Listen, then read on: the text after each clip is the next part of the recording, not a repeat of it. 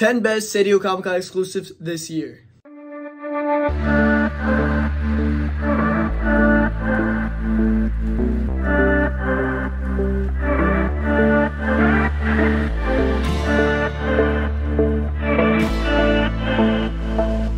Now, I know what you're thinking. Connor, did you just post yesterday? Maybe, but, maybe I'll push back Sunday's video. But I want to get this out leading into San Diego Comic-Con weekend because we now have a pretty much full list of all the exclusives. And I went through it, and these are the 10 I think are the best ones with a couple honorable mentions. There's no really particular order to these. So we'll kick it off with the rumored High Republic book. Now, this one is the only one on the list that has been confirmed or announced, but there is this photo floating around. And there's going to be the Lucasfilm panel, and there's going to be a series of panels going on. I don't know which panel room it is. I couldn't find that information. But I do know that Friday is the day for the High Republic panel on Lucasfilm. And there's rumors that at the seats, for only seated members, there will be one copy of a High Republic comic with the original cover, and of course, and all that. Ideally only printed to match the amount of seats in the room. So that's what the rumor is. We'll see if that comes true. The other one I had on here was Amazing Spider-Man 2099, the Spider-Man Miles cover. This one's going to be really nice. The Francis Yu cover. And I hear a lot of guys already talking about this book, already trying to call people I know that are there and stuff like that. People are trying to, I guess, get their copies. And I think they're handing them out till Saturday. They're being distributed at the Next Big Thing panel on Saturday. So you're only going to get it if you're at that panel. Same thing with the High Republic thing, where I think it's only by, how many people are at the, seated there. So if you're going to be at San Diego Comic-Con and watch this video, check out the Next Big Thing panel on Saturday if you want to get your Francis Yu cover. Next, I have the Frank Frazetta Tales of Science Fantasy #2 on the list. It's not a Frank Frazetta cover. It is a Gerald DeBarge cover. And it's still a nice cover. I love the idea of the classic Frank Frazetta characters at San Diego Comic-Con. And this will be given out or being purchased at the Previews World booth, which is number 2401. So 2401, booth number 2401 is the Previews World booth. And they'll have the Frank Frazetta Tales of Science Fantasy. They'll also have a bunch of other great ones. The Blade one's going to be there, stuff like that. And my next one on the list here is X-Men Days of Future Past Doomsday #1, which I love this cover. It's the Maiko Swan cover, and it looks great. It's pretty stellar. And I think I like the black and white sketch design, maybe even better than the color version. But again, this will be at booth 2401. Then we have a Campbell variant this year. As we normally do, we got Amazing Spider-Man 25. It's a, pretty decent cover. I'm not a huge fan of it, but it's on par with other Campbell work. And, Campbell, I love a lot of his work. So this is definitely a cool one. And you actually be there signing books at the Signature Series booths, which is 901 and 4515. We'll have to check with dates. I think those might be just for the drop-offs for the books. So you might have to see, I don't know what the cutoff is for San Diego Comic-Con. They might be just intercepting. They're probably not. You're definitely not grading, but I don't know if he's even doing signing at the booth. But the Campbell booth, the J. Scott Campbell booth, is 2029. So again, if you're at San Diego Comic-Con and you have the chance to go check out the Campbell booth, and maybe you want the ASM 25 cover, 2029 is the Campbell booth. Now, on to The Mandalorian. They're doing The Mandalorian for Season 1 and Season 2 #1s. They have several covers going on. I really love the one, which I'm not sure whose variant this is, where he's there's this great sketch where him in front of the, he's got Baby Yoda. It's just a really cool cover. Now, there's a couple of them. They're doing a couple of them. Now, the ones that really stood out to me besides that one was the Peach Momoko one, because there's a regular, there is a Virgin, and then there's a sketch version of this that I kind of like. And there might be a black and white as well, but I think it's just regular, the regular, the Virgin, and the sketch. And the sketch is pretty nice. So, you could buy these at Peach Momoko's booth, which is 5553, 3 5s and a 3. So 5,553. And then Peach Momoko will be at 5557.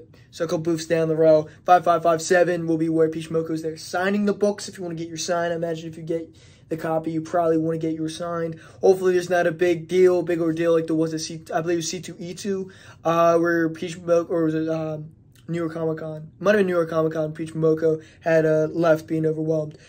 So that one looks pretty good. And check out the Mellow Fellow cover for San Diego Comic-Con. He's running whatnots all throughout the weekend. So make sure you check that out for his cover. And I just checked one out. He just sold the regular trade dress and the Virgin for $28 for the bundle.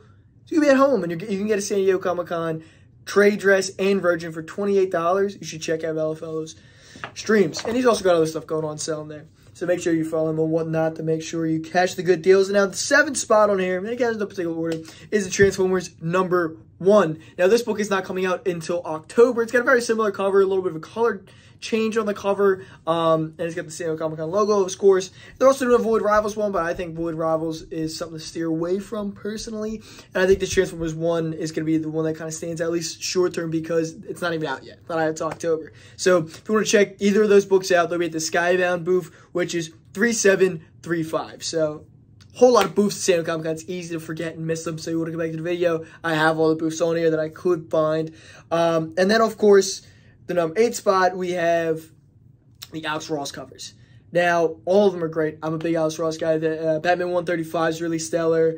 The Teen Titans Classic cover, which he's done in the past, from the Teen Titans 1, from the Prez run. But the one I really do want to highlight is the Tales of Teen Titans #1, the Starfire cover. It's a great cover. There's also another like semi-sketch version of this. But it's got that like 70s hairdo vibe. It's great. It's honestly one of my favorite Alex Ross covers in a while. Batman 135 is really good too. He's just got a great highlight of like the 60s villains and 70s.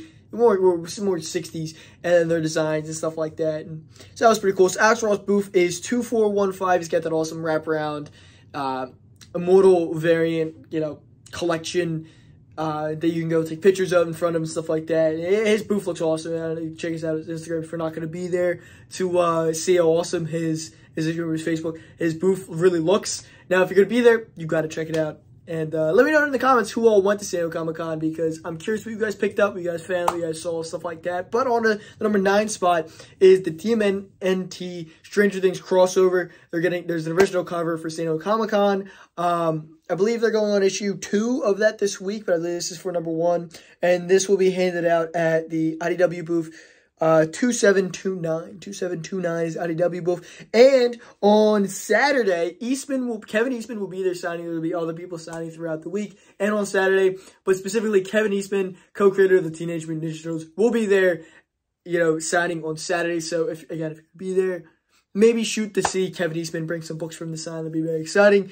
And then, for the number 10 spot, I have some honorable mentions mentioned quickly afterwards. So number 10 spot, I have the Usagi Yojimbo, the Stan Sakai books, the preview of the Ice and Snow book that's coming later this year, I believe. And so he's got a regular and a black and white. They're all limited to 500 copies, so it's first come, first serve.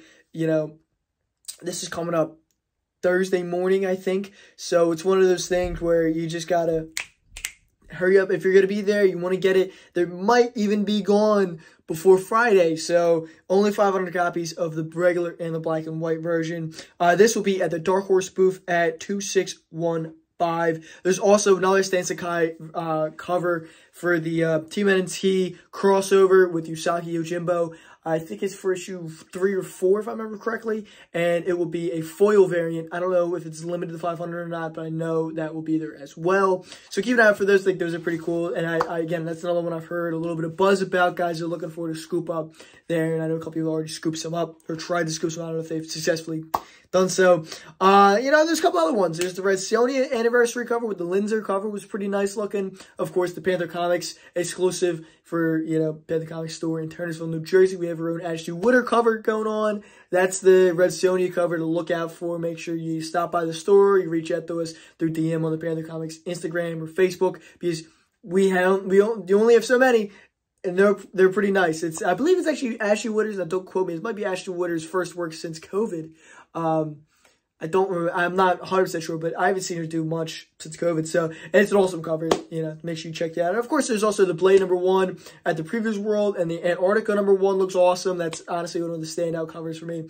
A couple of the cool ones. So, if you're San Diego Comic-Con, let me know down below. If there's which covers, even if you're not San Diego Comic-Con, let me know which covers reach out to you. Which covers do you think are pretty cool? Which books do you think are going to be, the standout exclusives from this year going forward. If you aren't already, follow me here on Facebook and Instagram for more daily content. I drop stuff every single day. I've got multiple videos coming up a week here, you know, already like back-to-back videos this week. There's of course, there's shorts going up 2 to 3 times a day. I got news going on, the news on the shorts. I'll talk about new announcements and rumors and speculation and stuff like that.